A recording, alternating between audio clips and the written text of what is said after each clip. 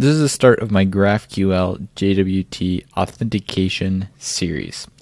Now I'm going to assume you know how to set up a GraphQL server and connect it to a database and say register a user. If you don't already know that, then I'm going to link below a video that shows you how to do that. So I'm basically going to start from an existing GraphQL server, very simple version of it, and then we're going to add JWT Authentication to it. Now in this video we're not going to be doing any coding, but I'm going to be showing you an overview of the method that basically the method that we're going to use to do refresh tokens and JWTs and how it's all going to work, just an overall picture. So to start off with, I want to talk about what we're going to store in the database because we're going to add an extra column on our user. And this extra column is a count field. You can maybe call it a reset count or a refresh token count, something like that. But this is basically the version of your token that is live and that people are using.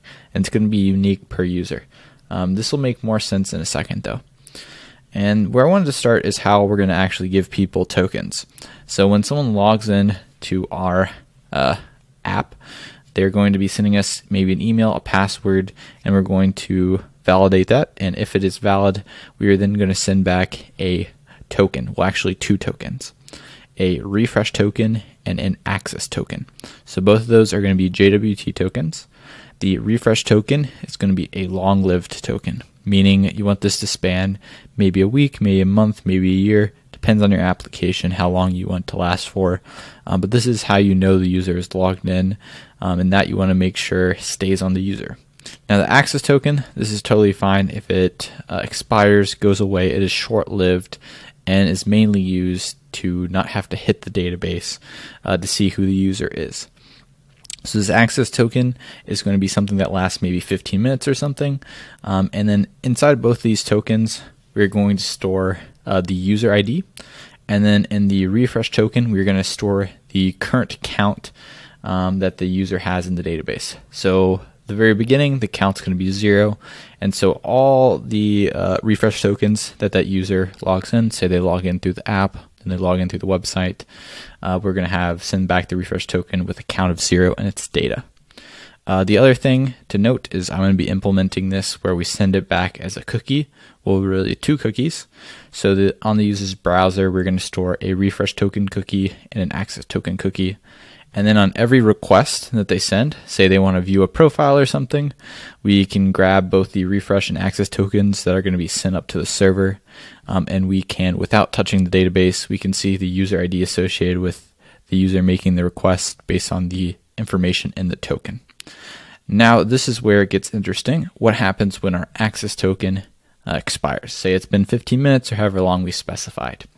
So this is what's going to happen when we send an expired access token to the server.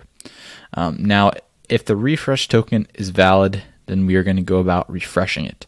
If the refresh token is not valid, say it's been that week, it's been that month or year, then we just say the user's not logged in. We basically treat them as an unauthenticated user. You can either redirect them to log in or do whatever you want with them. Otherwise, we're assuming they have a good refresh token, but an expired access token. So what we're going to do is we're going to fetch the user from the database, and then we're going to compare the count. So the count that we have stored in the database and the count that is in the refresh token. And if they are equal, that means the refresh token is valid and has not been invalidated. And then we are going to give them a new access token and send that back in a cookie. Now the other thing about this is the access token / refresh token is going to be validated against a secret too, because it is a JWT, and so that makes sure that no one else forges tokens or whatnot. Alright, so how are we going to actually invalidate these tokens? So let's say someone resets their password or an account gets hacked. How can we invalidate the sessions or the tokens that we give out to individual users? And this is where that count comes in. So let's say I forget my password, and when that happens we want to basically log out the user from all the different sessions because they've changed their password or something. Whatever we want the event to be, what we're going to do is we're going to hit the database and we are going to increment the count of this. So what that does is the next time any of the user has to refresh their token, it's going to see that the count has incremented and is different than the count that is in the refresh token, and it's going to treat that as an invalid token. So basically that is the method that we're going to be using to invalidate tokens. And this is kind of nice because you can see on each user how many times they have invalidated all their tokens as well. And again, this is going to be on a per user basis, the count, so it only invalidates your own tokens. But that's the gist of it. So the other thing to note about this is as soon as we increment the count, as long as the access token is valid, we're not going to hit the database and check whether the count has changed. So for 15 minutes or however long you set your access token for, the user will still be logged in after, say, they forget their password and somewhere else.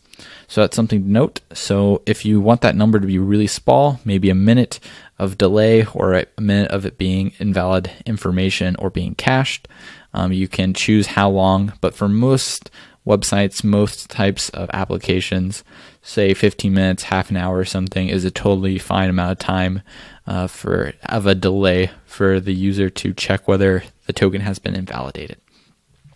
Anyway, so that's what's going to happen is they send up their access token, we see it's expired, we go check the database against the count, and we see their refresh token is invalid, and then we say, hey, you need to relog in. And so that is how the flow of our JWT authentication will work with refresh tokens.